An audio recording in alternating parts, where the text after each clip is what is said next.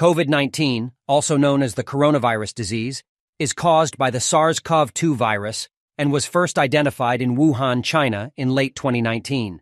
The virus spreads mainly through respiratory droplets and close contact with infected individuals. The symptoms of COVID-19 can range from mild to severe and may include fever, cough, and difficulty breathing. The disease has had a major impact on global public health and has caused a worldwide pandemic. To prevent the spread of the virus, it is important to practice good hygiene, wear a mask, maintain physical distance from others, and avoid large gatherings.